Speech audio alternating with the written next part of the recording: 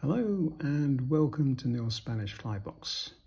I trust you are all well and enjoying your fishing. With regard to the competition, I have to say to some of you that you need to revisit the question. When you've done that, if you need to change your entry, do so, but still put it in on that video that was recorded for that particular purpose. Now today's tying is a very simple tying, but it is very useful throughout the year. I'll give you the information of the materials as we go along, but I'm going to put in a size 16 dry fly hook into the vise, and I'm going to be using a 6/0 black thread for the tying. So tie it in a mil or so behind the eye, maybe a third of the way down, and back halfway. Right, now we're going to be using some foam. This is black foam. You can find it in any fishing tackle shop or some sort of craft shop, whichever. I would say it's about 2 mil thick, and you need to cut off a strip about 5 mil across, and that's probably about 3/16 of an inch, and then just trim up one end to a point to make it easier to tie in. Now before I tie it in, I'm going to put some glue on the top of the hook just to hold it in place, like so, and tie this in from the side like so, and then bring it over the top of the hook as you wind down. Now as you go down, these are loose wraps to begin with, and then you can tighten up as you go along, and that's why I'm using a 6/0. It's just so that it doesn't cut into the sponge for this particular tying.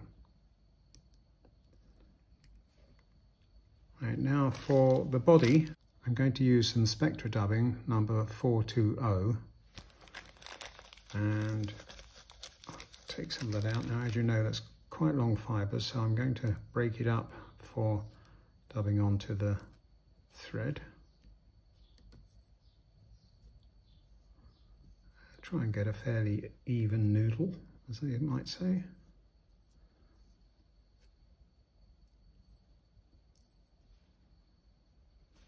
And it should be sufficient. And wind it on from the back, tightening up as you go along with the dubbing.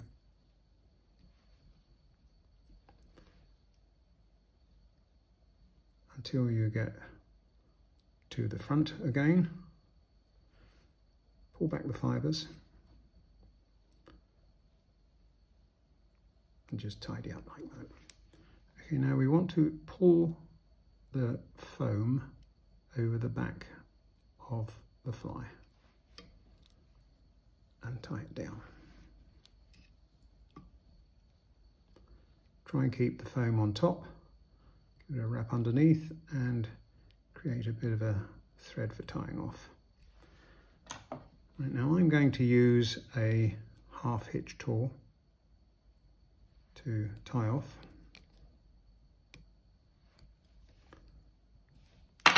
Like so, and just trim it up.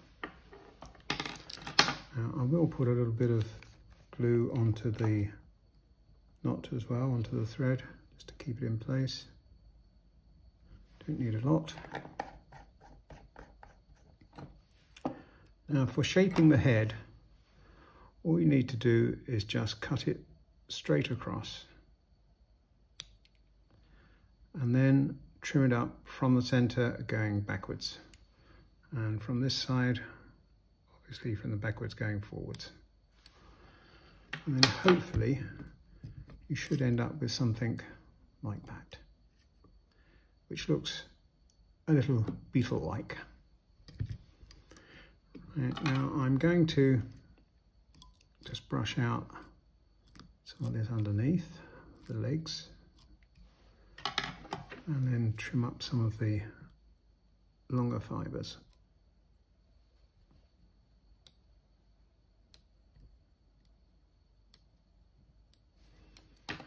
Like so.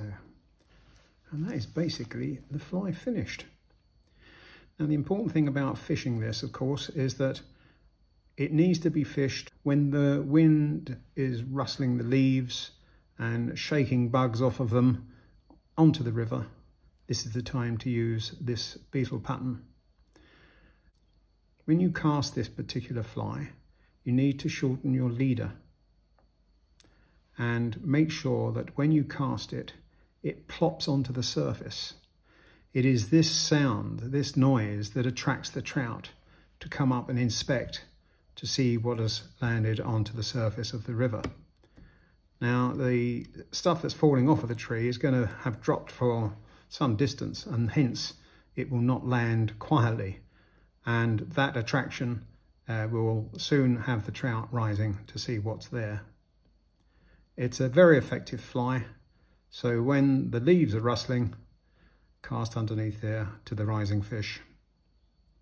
I hope you enjoyed that, and please give it a thumbs up, and if you're not already a subscriber, please consider doing so, hitting that bell, and pass a comment if you wish, and I will see you in the next video. Until then, goodbye.